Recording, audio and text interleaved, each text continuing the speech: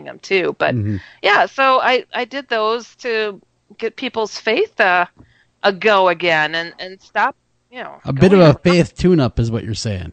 Exactly, and have fun with it. And now then the third book I put out, which is kind of a re-release, but it's really an expanded upon. I had just put out this little brief ebook a few months ago, and I had it by a different name, and it was just to show people how to bless their home and how to keep these negative things out, because people weren't understanding always what I was telling them, how to get rid of shadow people and the Hat Man. Yeah. So I'm like, okay, so this is book 2, The Hat Man, a guide and comic on how to get rid of dark beings for all ages. So again, it's comical, it's in color, it's in print in color, and also as an ebook.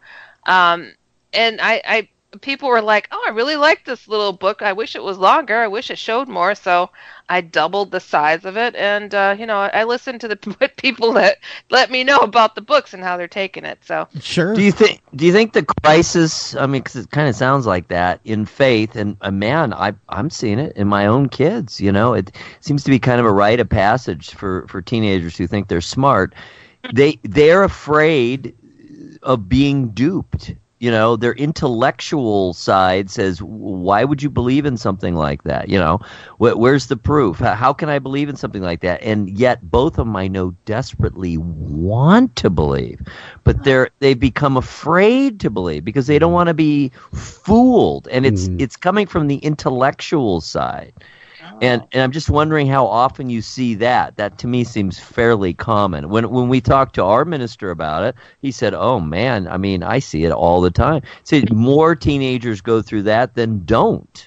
Yeah, I don't know why they think there's harm in having this inner feeling, and I think I even mentioned this in the other F Word book. It's like, how cool is it that inside you can have a full about faith in your faith and be so devoted, and people would not be able to tell by looking at you from a distance. Like, it's something you could totally change in an instant and be whatever you want to be. And it's like there's no losing face.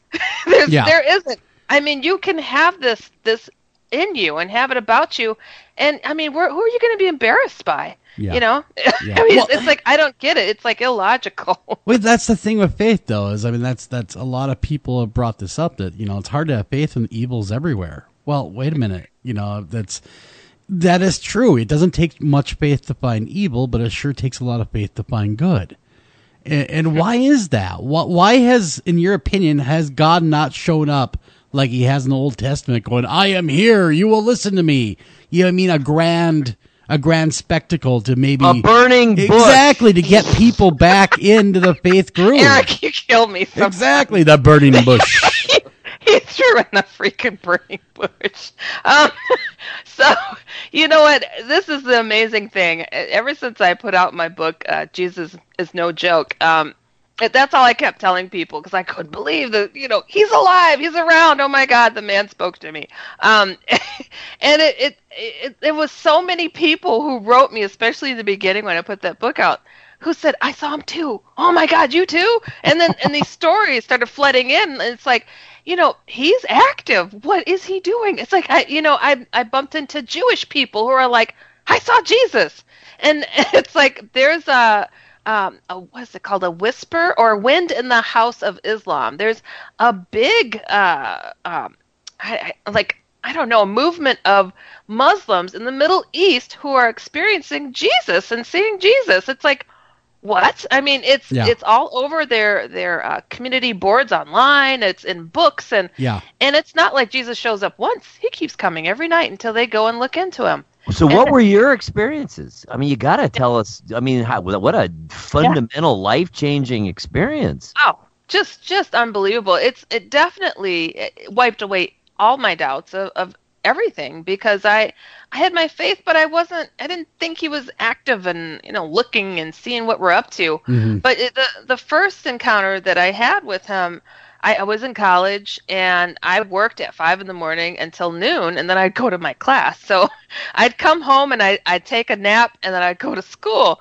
And I told my college roommate, I'm like, turn your TV down. I'm taking a nap. Okay, it's like it was still summertime and whatever. And so I went into my bedroom, and how you get on your bed and you get comfortable and you're like move your blankets or whatever.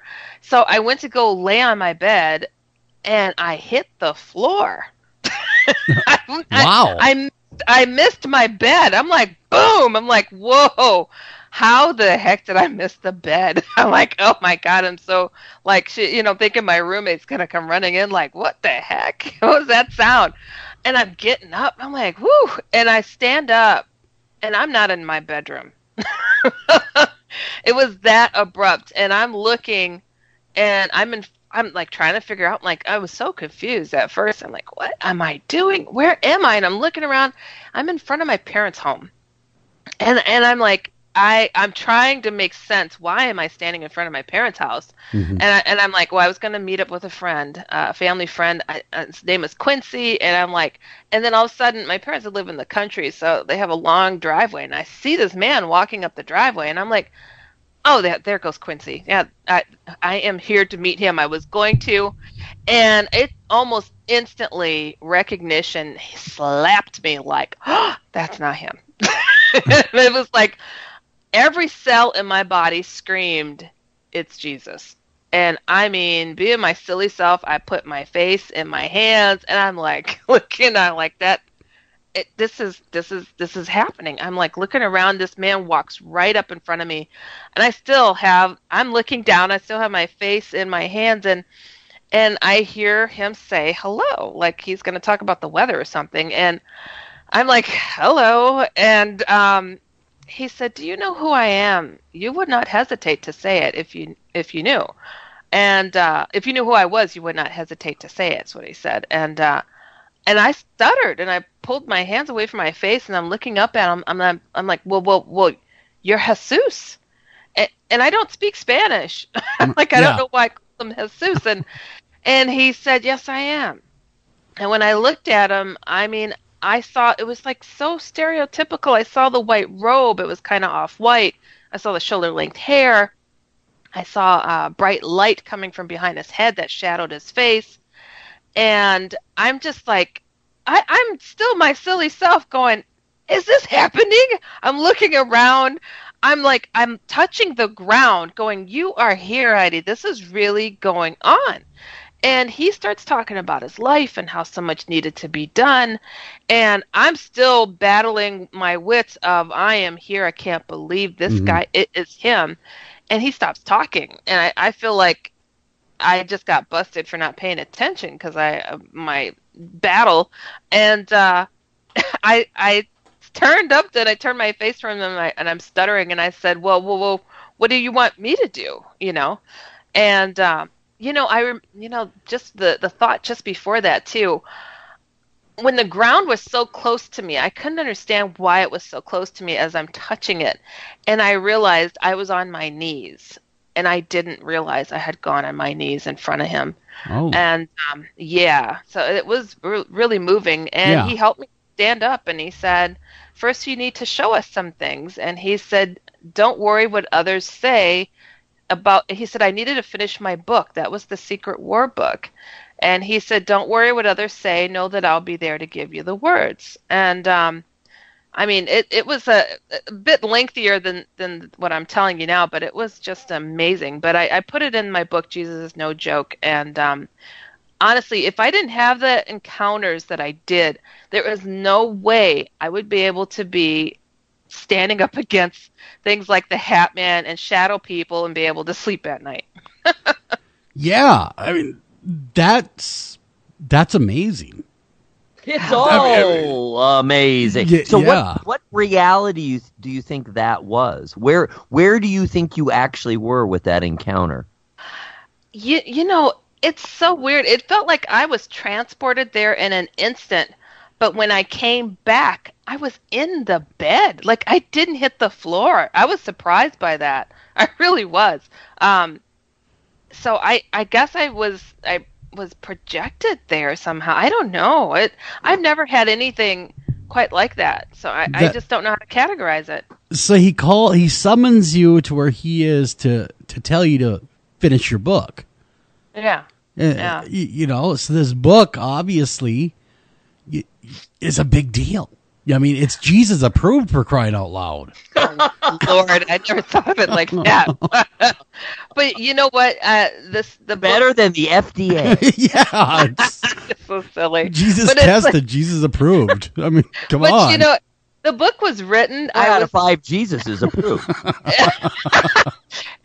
The book was already written. I was just like editing it here and there, waiting on. It took me 2 months to write it and 4 years to get it published, and it was just crazy. So I was just like putzing and editing here and there, and I had a chapter where I was being a skeptic about people who claim to see Jesus, because the book is more like on the topic of spiritual warfare and shadow people and these alien beings and what's going on. So it kind of reads along the lines of good versus evil.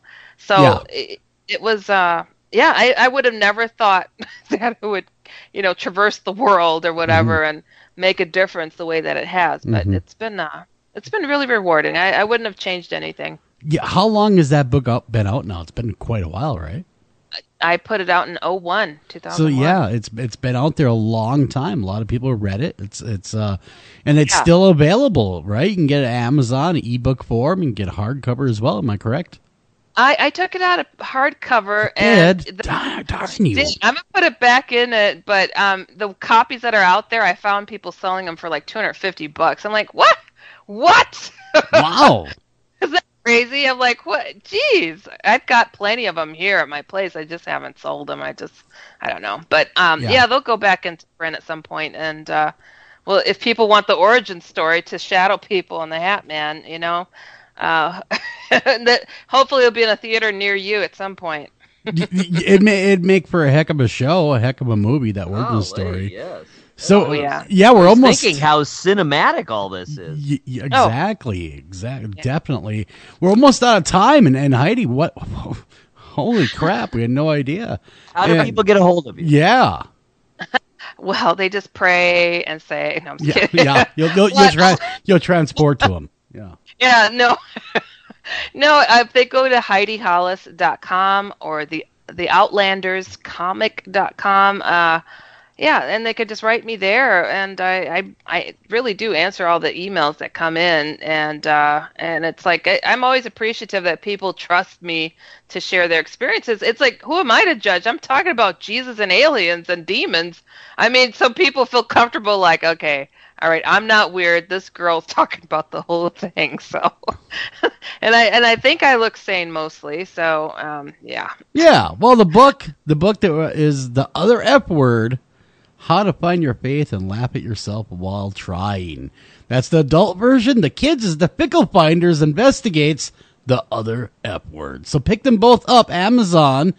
You can order them right now, and definitely pick that up and hit up Heidi and say, hey, I love the book.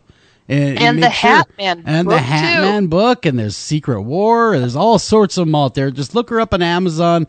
Her entire body of work is all right there for you. I highly suggest you buy each and every copy. So until next time, everyone, take care of each other, love each other. Merry Christmas! Enjoy the time with your family. Merry Christmas. Thank you so much. Yep, anytime. Till next time, guys, check out the Hat Man stuff. It's kind of cool. Thank you for listening to this edition After Hours AM, and please remember to like us on Facebook and also follow us over on Twitter.